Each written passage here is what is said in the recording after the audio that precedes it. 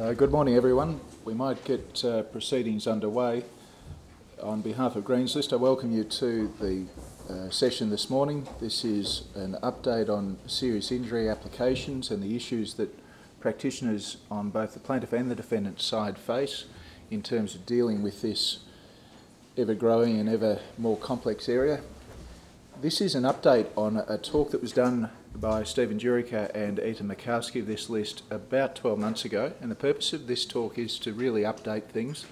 And as always with this area of serious injury, things are always moving, and with any luck you should walk away with both an update as to what the issues are in the cases, the most recent cases, and also some useful ideas as to how to run and prepare these cases. They can be sudden death for either side if they're not properly managed, and with any luck you'll walk away with a couple of gems to help you with the next file that you have. Now, by way of background, we have as presenters Stephen Jurica to my immediate left. Stephen was admitted to practice in 2004. He signed the roll in 2009.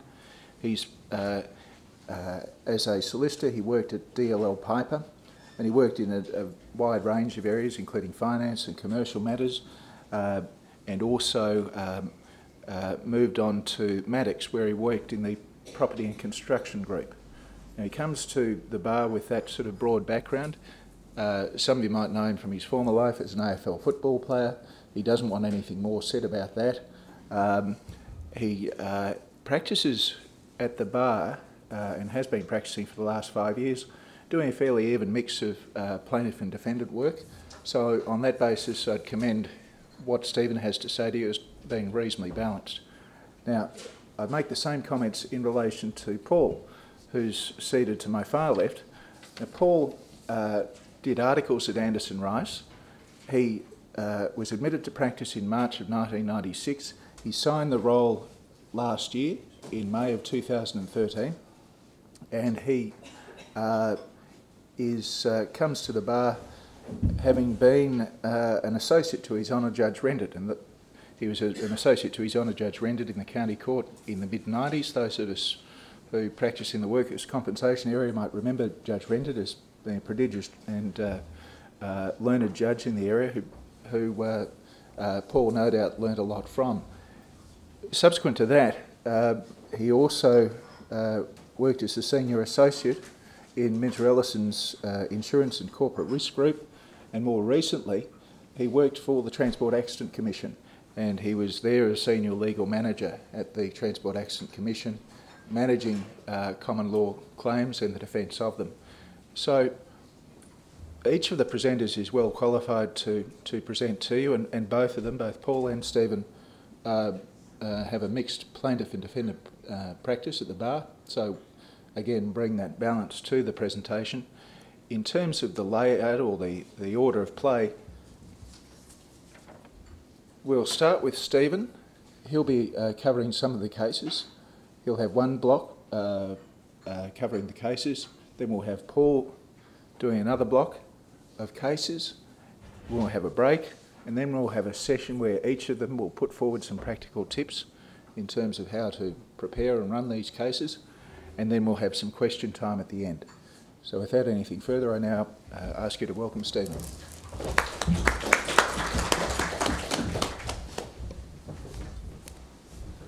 Thanks, Bruce, and good morning, everyone. The first case I'd like to talk about is the range case of Phelan and the TAC, which was a case of the Court of Appeal of last year of November.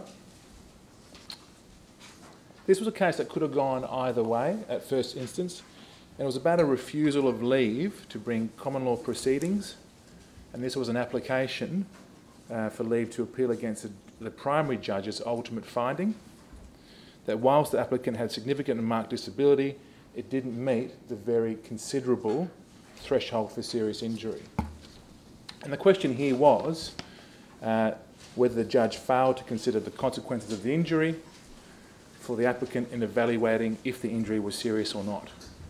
Essentially, the appeal was dismissed, and Appeal Justice Ashley went through and talked about the conventional test that needed to be applied, and that question is the decision attended with sufficient doubt to warrant grant of leave, and would substantial injustice be caused if the decision was allowed to stand? He went through a number of matters, 6 in fact to be borne in mind, and I've provided that in the paper, and I'll just go through them with you quickly. The first is that the applicant bore the burden of persuasion, and she failed to discharge that burden in this case. Secondly, her application required findings of fact to be made, and in considering whether it had been demonstrated that a finding was erroneous, the ordinary appellate process is engaged, and then the court looks at credit findings. Thirdly, once the facts were found, the primary judge was required to judge whether the applicant had established that her injury was serious and met the statutory definition, and that's an ultimate finding which must be displaced if the applicant is to succeed in this court. Fourthly, the ultimate finding was one which involved elements of fact, degree and value judgment. And I emphasise this: decision that the injury was or was not serious injury will only be set aside when there's specific error, or where it's plainly wrong, or whether it's wholly erroneous. Fifthly, the specific error may lie in erroneous findings of fact or in a wrong expression of legal principle. And lastly, not every fact-finding error or misstatement or misapplication of legal principle will result in grant of leave to appeal and that success of the appeal. And then His Honour went through that analysis. And I'll just also point out at paragraph 58, Appeal Justice Ashley went on to make some further comments. He said, "I do not say that another judge taking different account of elements of fact, degree and value judgment might not have reached a contrary conclusion. And had that happened, an appeal by the TAC could have been expected to fail." But that's not the point. In essence, he said that the applicant had not shown that the ultimate decision was plainly wrong, or wholly erroneous, or patently untenable. So it's a high bar and threshold to get over. But essentially we still have range cases that do come before the courts. The next case is the case of Focus and Staff Australia Proprietary Limited, which just got handed down around the time that Atan Mikowski and I delivered our last presentation. And this case was a case of disentanglement. And here there was an application for leave to bring common law proceedings for pain and suffering, and it was alleged to be both physical and psychological. And the question here was whether the appellant proved substantial organic basis for pain and suffering, and whether there was a need to disentangle physical contributions from psychological contributions for the purposes of the Act. Appeal Justice Nettle spoke about how in these types of cases it's quite difficult where the applicant for leave to bring proceedings relies on pain and suffering consequences which are alleged to be both physical and psychological. And he mentioned that the difficulty existed because of the distinction of that subparagraph of 38H of the Act, and that distinction it demands to be drawn between those consequences of a serious injury where it is psychological, psychiatric, and those that are not. Appeal Justice Nettle went on to say that the primary judge should have looked at the approach in that two-step manner, and that's been described by President Maxwell in Meadows and Lichmore of the case of last year. The first step was to ask whether there is substantial organic basis for the pain and suffering consequences relied upon. If the answer is yes, then we go on to the usual step of whether the pain and suffering consequences satisfy the statutory test. Then the applicant will succeed, and then there won't be any need for disentangling. If the answer is no, or can't be answered with a yes, then the applicant will need to take the next step and disentangle. And when we say disentangle, we're saying separating out the physical from the psychological components, in order to be able to satisfy the court that the pain and suffering consequences attributable to the physical injury satisfy that test. The primary judge was held to be in error in failing to ask first whether there was that substantial organic basis for the pain and suffering consequences on which the appellant relied upon, and then failing to find on the balance of probabilities that there was.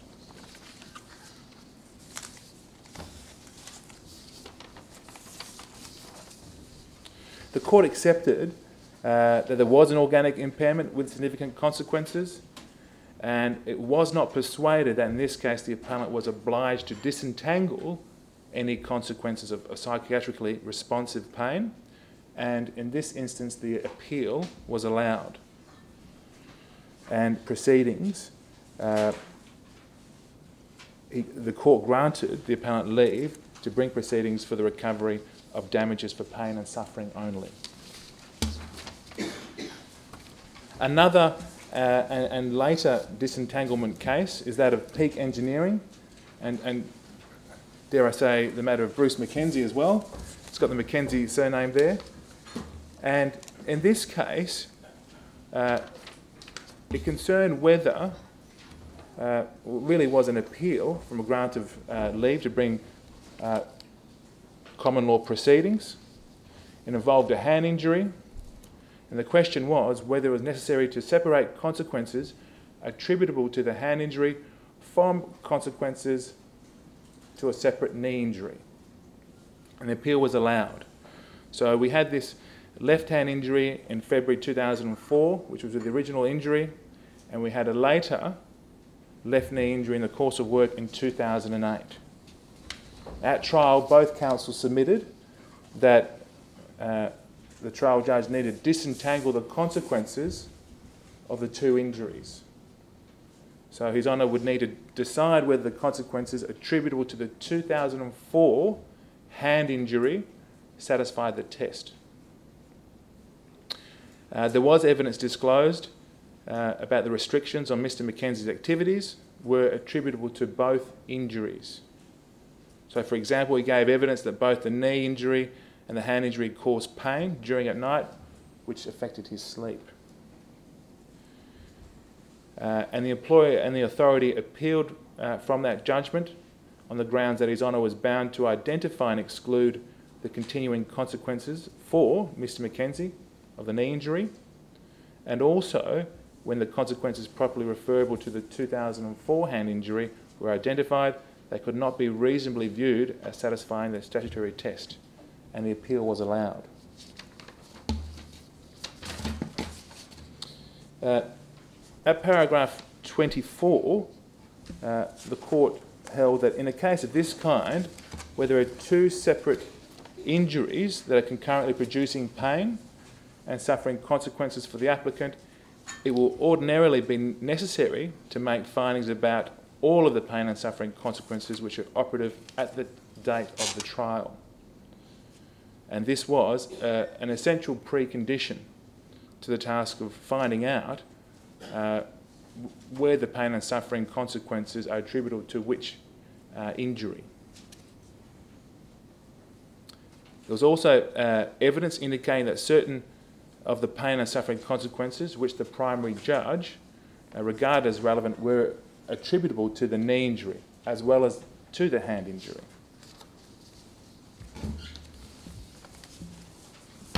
So the evidence enabled the consequences of both the hand injury need to be identified and evaluated, and the evidence as to Mr McKenzie's experience of pain was consistent with the evidence as to its effect on his life, both in relation to his work and in relation to ordinary daily activities. And the consequences were moderate by comparison, with the consequences of other cases of possible impairments. They might perhaps have been described as significant or marked, but they weren't more than that. And therefore the court held that the pain and suffering consequences of the 2004 injury could not be viewed as at least very considerable, or certainly more than significantly marked. Moving on to the next case of Alice Management Services Limited and Taylor. That's an aggregation case of November of 2013, another Court of Appeal decision. That was a serious injury application for leave to commence proceeding for pain and suffering only. The application was granted in first instance, and the question was whether the judge below impermissibly relied upon the loss of earning capacity consequences in allowing the application. And ultimately, the appeal was dismissed. The primary judge, His Honour Judge Parish, was looking at a right elbow arm injury, and His Honour considered that it was a matter of great importance that the plaintiff, who was substantially illiterate, 44 years of age, who relied on his physical dexterity to perform a variety of jobs, was now limited to work. And he was right-hand dominant as well. And his work was substantially reduced. He accepted that the plaintiff could perform some present duties and perhaps could even increase them to full-time, but it was clear, in His Honour's view, that this ongoing right elbow condition would prevent him from doing many of the tasks and jobs that he used to do before the injury. The appellant submitted that in an application for leave to commence a proceeding for pain and suffering damages, it shouldn't be allowed, essentially, to aggregate pain and suffering consequences and loss of earning capacity consequences as well. And the court made note that there was force in the appellant's submissions. The court held and stated the following at paragraph 35: while pecuniary disadvantage consequences may not fall for consideration in a pain and suffering damages only case, as was acknowledged by the appellant, that does not mean that in all cases a worker's inability to engage in employment of a particular kind has no relevance in application for leave for pain and suffering damages. As it had been repeatedly held in the past, the inability of a worker to engage in employment which they enjoyed is a matter which may be taken into account in assessing pain and suffering and loss of enjoyment of life. Also to be taken into account is the frustration of not being able to engage in former activities, whether it be work or leisure. And these are all proper considerations to be taken into account. Lastly, the court held that His Honour did not impermissibly aggregate pain and suffering consequences with loss of earning capacity consequences, and the appeal was dismissed. The final case I'd like to talk about is the case that everyone's been waiting in the wings for, and it finally was delivered, and that was the case of Wingfoot Australia Partners and Kochak, and that was delivered on the 30th of October 2013 by the High Court. And it's important to go through this case because a lot of matters were being put on hold waiting for this decision to see whether or not to go to the panel and whether or not that decision was binding. Essentially, the case concerned legal consequences of the medical panel's opinion under the Act, and here there are separate proceedings for both common law damages and the statutory compensation. And the question here was whether the medical panel's opinion on medical questions referred to it in one proceeding was required to be adopted and applied in another. And I'll just point out to you section 68 subsection 4 of the Act says the following: the opinion of a medical panel on a medical question referred to the medical panel is to be adopted and applied by any court, body or person, and must be accepted as final or conclusive by any court, body or person, irrespective of who referred the medical question to the panel or when the question was referred. This involved, by way of some background, an injury in May 2009 for a neck injury, and a claim for statutory compensation was made. The stat compensation application was transferred from the county court to the magistrate's court, and the medical panel gave its reasons for the opinion at the magistrate's court, and the employer foreshadowed a contention, and in the county court stated that the county court was bound by the opinion of the medical panel, either by virtue of section 68(4) of the Act, or on the basis that the orders made by consent in the magistrate's court gave rise to an issue of estoppel. The Court of Appeal, then it went off to the Supreme Court, and then again appealed to the Court of Appeal, and the Court of Appeal held and allowed an appeal by the worker and made the order sought. The Court of Appeal concluded that the reasons given by the medical panel for the opinion were inadequate. I just want to touch on this. The section of the Act talks about any court, body or person. The High Court of Australia said those words should not be given a literal meaning.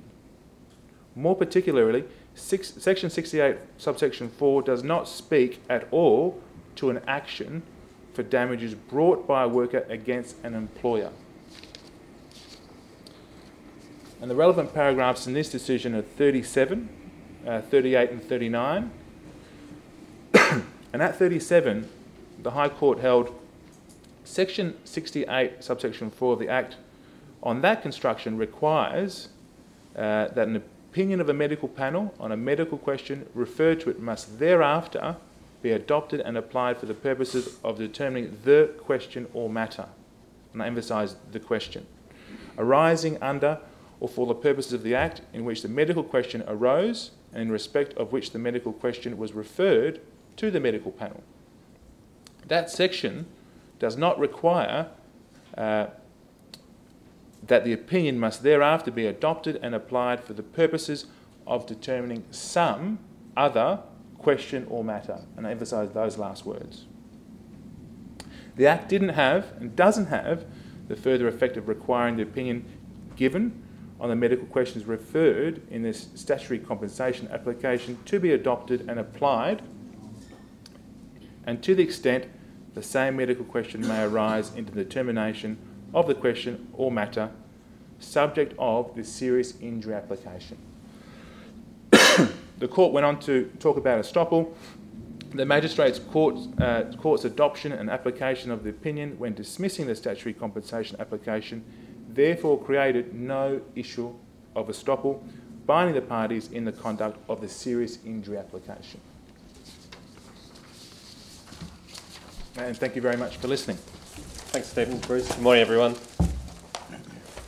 We have quite a diverse range of cases for you today, and as we start the second half, and I just reflect on it might seem a joke to people outside the jurisdiction, but it is quite a vibrant area of law in terms of the diversity of these cases and the twists and turns that these cases obviously go through, not only in the running, but in some cases between conduct of the OM hearing and the appeal.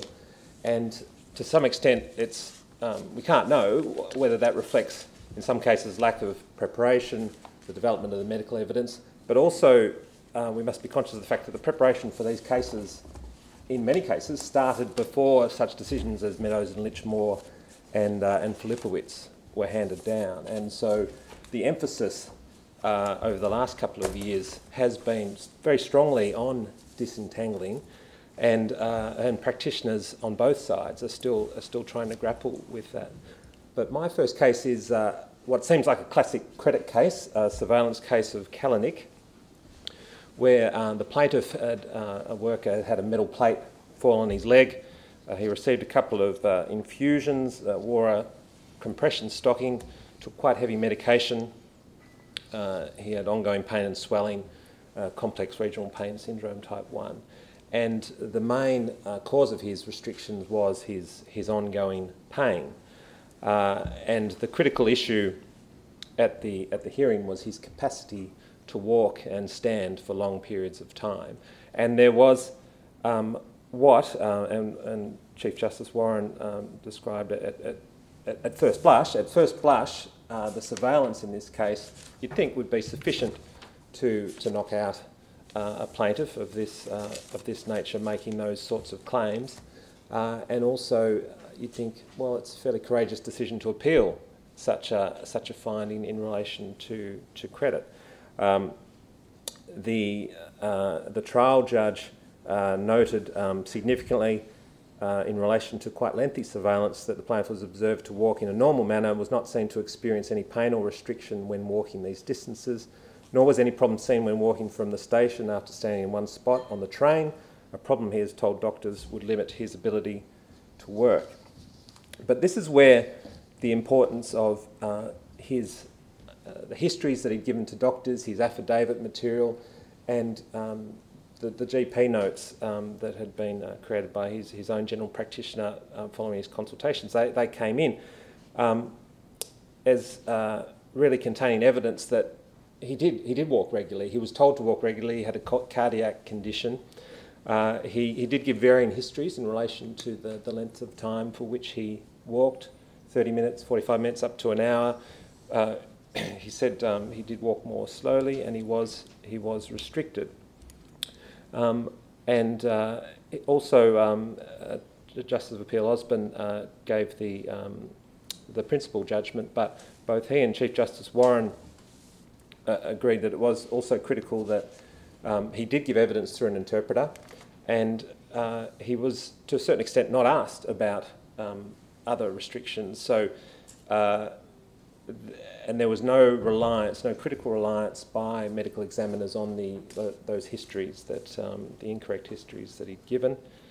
And so the alleged total inconsistency was not sufficient. It was not squarely put to him in cross-examination and should not have formed the basis for such a total credit finding against him.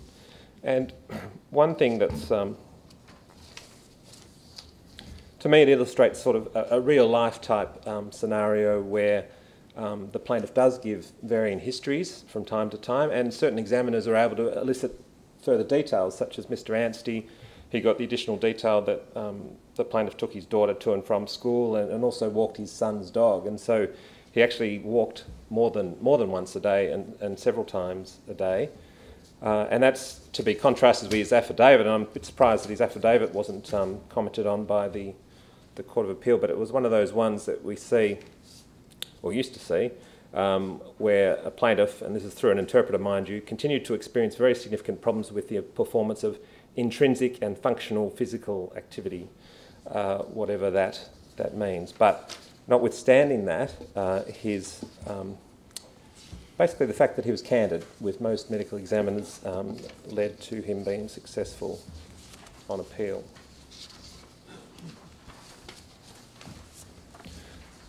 The next case is TAC and Florimel.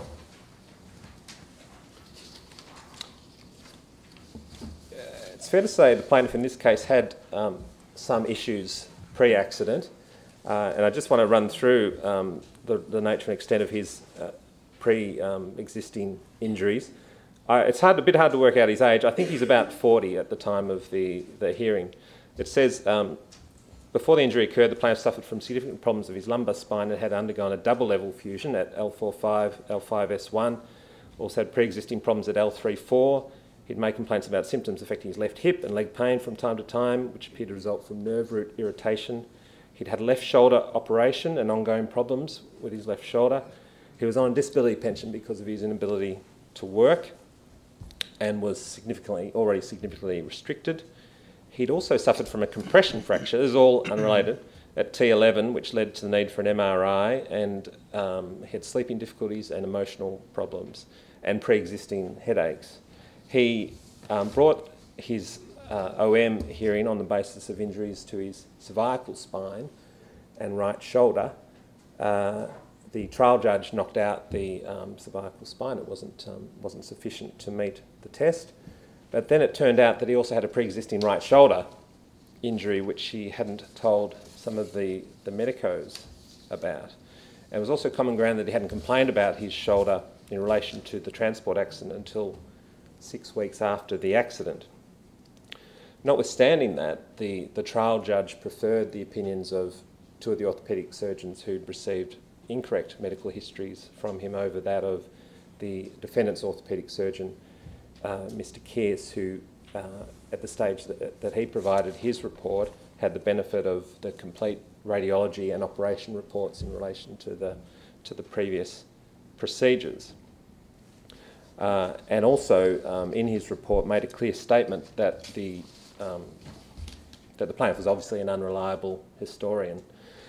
And in overturning the trial judge's finding as to causation, the Court of Appeal made quite strong comments that a finding as to causation, unlike a finding as to the serious injury threshold, is not an evaluative judgment, and there has to be a clear path of reasoning demonstrated for preferring one medical opinion over the other, and that's a more stringent requirement still, where it's clear that the medical report that is being preferred does rely on incorrect medical histories.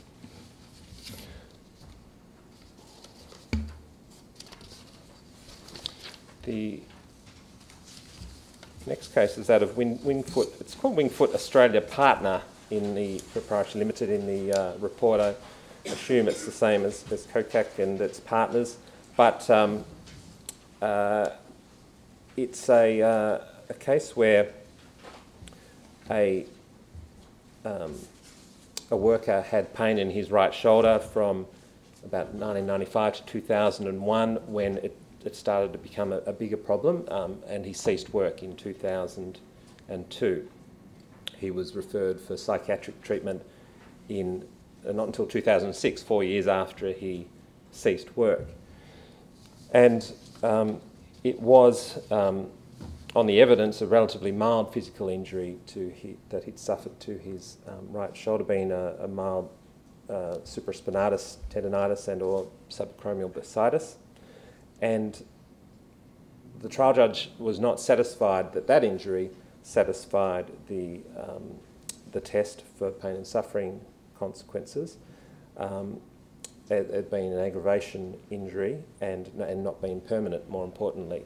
However, the pain caused by that aggravation was found to be sufficient to trigger an agitated depressive reaction, which was ongoing, a psychiatric injury, and which in turn was accepted as being severe, notwithstanding that psychiatric treatment didn't commence until 2006, some 5 years after the aggravation and 4 years after he ceased work.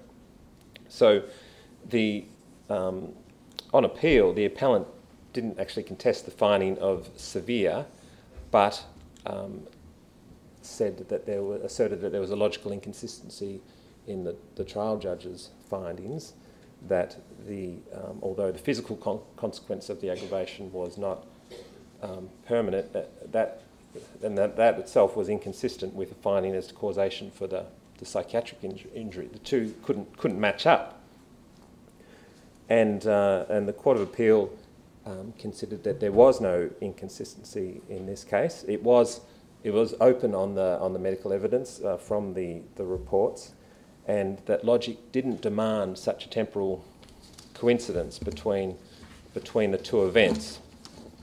And there was in fact no medical evidence to the contrary, that the causal link had to be dependent on ongoing pain. So it was sufficient that there was a pain trigger, even though that pain did not persist.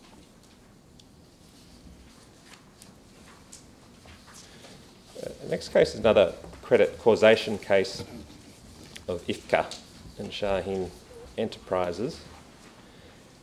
And it's another aggravation case, a cervical spine, and another pre-existing cervical spine injury. And it is noteworthy, I think that the OM hearing commenced on 12 April 2013, and there was an affidavit for the plaintiff from 2011, but and it's quite common for late updated affidavits to be served prior to hearing, but this one was only 3 days prior on the 9th of April, and it really was the focus of the trial judge's judgment in dismissing the application, because His Honour found that that affidavit was a construct, an attempt to fix problems that should have either been attempted to be fixed in the earlier affidavit or really couldn't be fixed, in effect. The plaintiff was the only viva voce witness, and the other issue in the case was that the defendant had placed her GP and husband on notice, but ultimately didn't require them for cross-examination.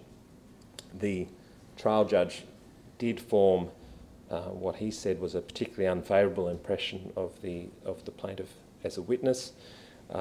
There are a number of aspects of the affidavit which were the first affidavit that were misleading in respect of the failure to disclose the pre-existing neck condition, the receipt of compensation for that condition, the ongoing treatment in the years prior to the accident in relation to that condition, the fact on top of that she'd given inconsistent histories to various doctors, the confusing nature of her evidence, and a failure, inconsistencies in her GP's own notes, histories in relation to her condition and the progress of her condition. So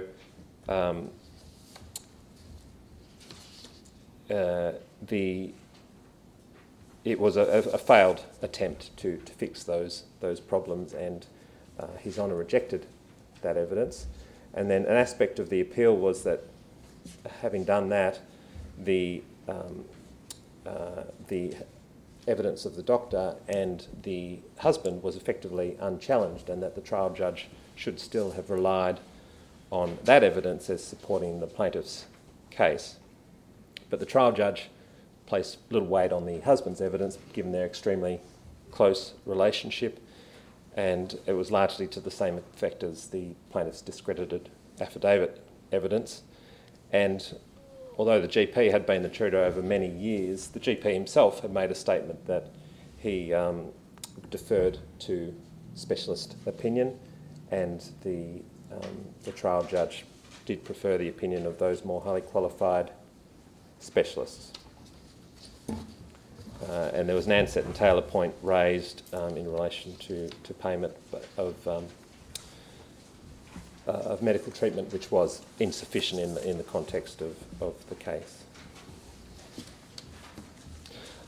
My final case is the most recent decision handed down a couple of weeks ago on the 7th of August, a matter of Patmanos and Commonwealth Bank. And in this case, the plaintiff relied on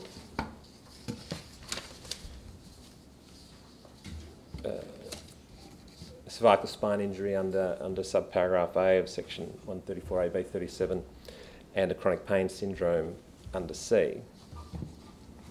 And there's comment in both the trial judge's judgment and the Court of Appeal judgment in relation to the requirement of the trial judge to review the reports of 20 medical practitioners in this case, which was noted to be excessive, and did raise an issue in relation to possible doctor shopping, which didn't lead to further comment. There was some surveillance shown, which wasn't considered to be particularly strong surveillance, but did show inconsistency in relation to the presentation of the plaintiff in court, where she was quite rigid in relation to her neck compared to her more relaxed attitude and posture shown on surveillance. And then she was also pacing up and down the court, and that clearly irritated the judge, and he did form a dim view in relation to her presentation. He formed the view that her behaviour in court was an attempt to show the seriousness of her pain and restriction. So the case was largely put actually under A for the physical injury at the OM, and was dismissed under both heads because the trial judge found that whatever physical injury that she'd suffered had been overwhelmed by a psychologically based chronic pain syndrome, and that there was an element of abnormal illness behaviour. And then, in considering the psychiatric injury, it didn't meet the severe test. That there were, in commenting on this, the Court of Appeals said the judge correctly noted that there were no symptoms or consequences in the present case that are ordinarily seen in psychological disorders at the more severe end of the spectrum. Specifically, there was no relevant hospitalisation, significant psychiatric treatment and medication, or evidence of the more serious symptoms of suicidal ideation or attempts or other psychotic symptoms. So application dismissed and then appealed, and the appeal then was put on the basis of the C case, and that was pursued, that the trial judge had then failed to give sufficient weight to the balance of psychiatric opinion, having accepted that it was a C case, but so there's initial difficulty in terms of the switch in focus, but in doing so, then the appellant was found to have failed to grapple with the hopelessly intertwined nature of the report sought to be relied on in pursuing the C case in terms of the physical and psychiatric consequences, and they couldn't really criticise the trial judge not having satisfactorily conducted that exercise themselves. So those are my cases. I think now we're having a short break, is that? That's right. Thanks, Paul. Excellent.